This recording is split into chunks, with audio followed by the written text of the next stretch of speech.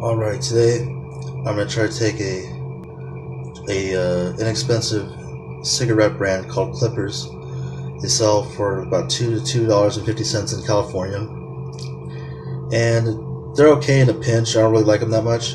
As you see, they have a cigar paper running through it, and this is like 100 millimeters probably. And I want to take this tobacco that's filled this tube with. I'm going to try to take the tobacco from here and then put it onto a rollie that I make. I get the filter tubes by the carton, and it's roughly the same price as buying Clippers separately, but I make mine for about $1.75 a pack or less. And also with the Clipper, that has this cigar paper to it that kind of doesn't yield to smooth smoking. It's very harsh on the throat, and you kind of pay for what you get. But then again, it's better than buying $6, $7, $8 packs in California since the initiative went through.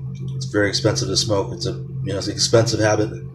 But so I'm going to try to take the tobacco from here and put it into there. So now I'm going to try to empty the contents of this cigarette and put it into a filter tube. A filter tube is a cigarette with the filter. It's the same as a commercial cigarette, but it does not have tobacco injected into it. You can buy these for a carton of 200. There's 200 cigarettes in a carton, and as you see, it's like hollow right here.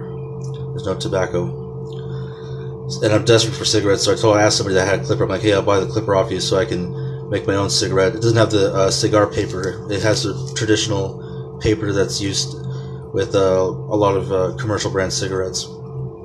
Alright, so I'm going to try to take this and put it in the hopper of the Powermatic 2 Plus machine, which is a really great machine.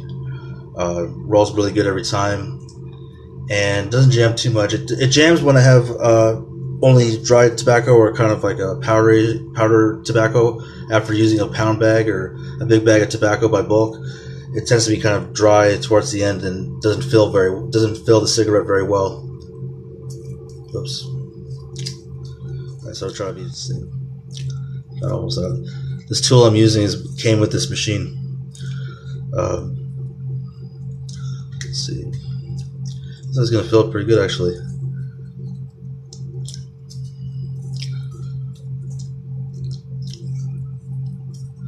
Can't stand that. And now for me tamping it down, even it out.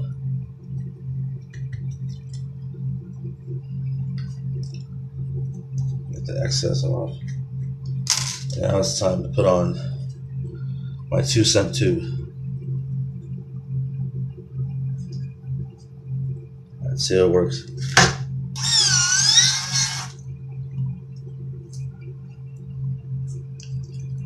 And not too bad. It's firm at the bottom, which is good. It's not going to limp over. It filled it almost to the top for the most part. At least there you can see the tobacco coming out of the end of the cigarette. So as I feel around it, it's very firm. So actually, the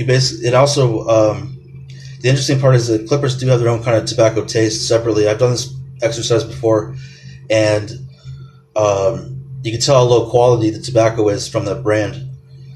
But it tastes a lot better when it's in a tube like this. It has the filter already built in on it, and then just regular paper rather than cigar paper. Cigar paper kind of ruins the Clipper or makes it cheaper. I'm not quite sure, but I'm happy how this turned out, so it's pretty cool. So if you ever get like another cigarette, you want to trade it in for some other type of taste, or out of desperation or whatever, this machine, the Powermatic 2 Plus, is a really great deal. I got it for about $62 on Amazon, and it's been a wonderful machine. I've rolled already like hundreds of cigarettes, and they work almost every time. It's only because of me. When I jammed them, they have a jam button right here, the red button right there. It'll say jam, and then make only half the cigarette. It'll only inject half the cigarette, and you have to take the cigarette out, and then you kind of clean it with some of the tools like this, the poker or the wire brush. You can put that in through the thing. But anyways, thanks so much.